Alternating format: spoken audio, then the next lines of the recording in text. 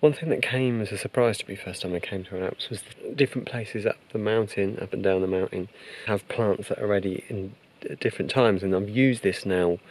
I live on a hill in Bristol, and I use it in Bristol to, if I know that the elderflowers are ready at the top of the hill, I know that it will be a few weeks later before they're ready at the bottom of the hill, and so I have an extended picking period.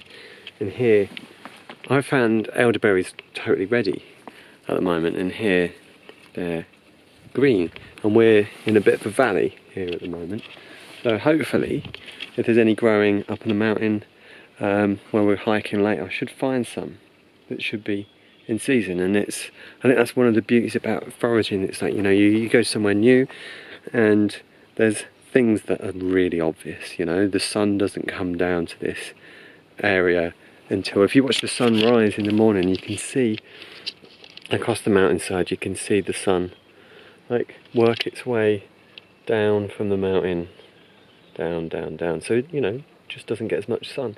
So of course plants don't grow as quickly, they grow quicker further up.